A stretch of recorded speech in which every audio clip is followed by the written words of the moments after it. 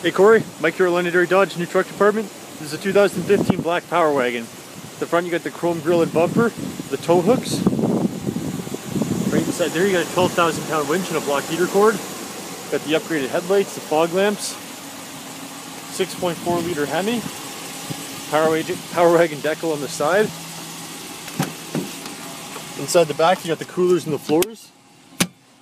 Underneath the seat you got the sub for the Alpine sound system. This is an extra floor that folds out as well. So lay that across the back, keep everything off your seats. 6'4" box. Around the back here you got the Class 5 receiver hitch, 4 and 7 pin wiring harness.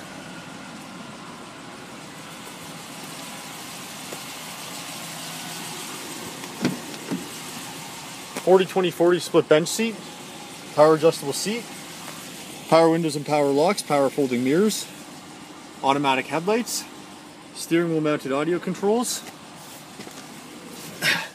Inside here you got the Uconnect 8.4, so you got your AM, FM and satellite radio. Media, so you can either pair your music on Bluetooth or you can plug it in here in the center. Controls, so you got the heated seats and heated steering wheel. Climate's easy enough to use, just a touch and a drag. Pair up to 7 phones, answer them hands-free while you're driving. Down here you got the trailer brake control, heated seats and steering wheel, tow haul, hill descent, 115 volt plug. 4x4 shifters down there. Here you got the locking axles, so front and rear, and then the sway bar. Around the back you got that power rear window. Up top you got the power sunroof as well. Controls for that are all here, with the garage door openers. Inside here you got the heads-up display. Right now we're looking at fuel economy. You go up, you got your vehicle info, so your tire pressure, transmission temperature, oil life, everything you need to know about the truck. So you got one more, you got your speed. You also got a screen set up too. So you got the compass in the top left and the temperature in the top right. You can actually set up all 4 corners and kind of put whatever you feel is important.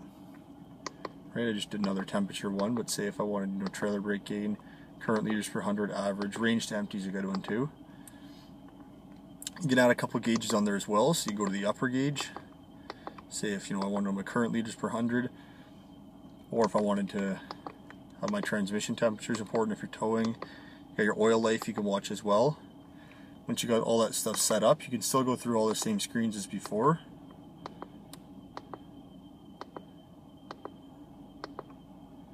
Back to speed.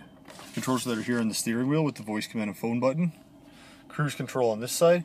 Gear up and down is on the shifter.